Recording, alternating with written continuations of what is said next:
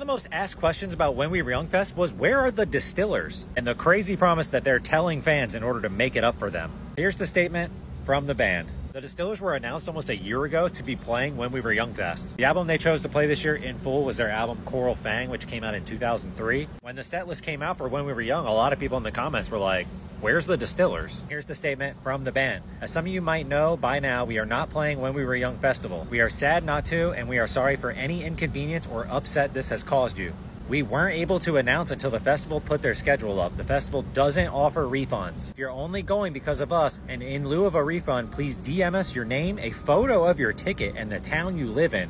We will put you on our guest list for a show in your town or a town of your choice. Please keep your tickets for validation. The fact that you're saying that you're going to put everyone who was going to When We Were Young Fest to see you on some sort of guest list or let them into a show for free is wild. First off, how could the person prove to you that you're the reason they were going? Two, how are you going to get to every town across America where these people are coming from? Or say, hey, you know, we're not coming to your town or nearby, but if you want to drive or fly hundreds of miles, then we'll accommodate you once you get there. All because you're not playing When We Were Young Fest this year, and you really don't give a reason why. From some of the other comments that I've read too, apparently this is not a one-off situation for the Distillers to drop off of something. I'm not a huge Distillers fan personally, but what do you guys think?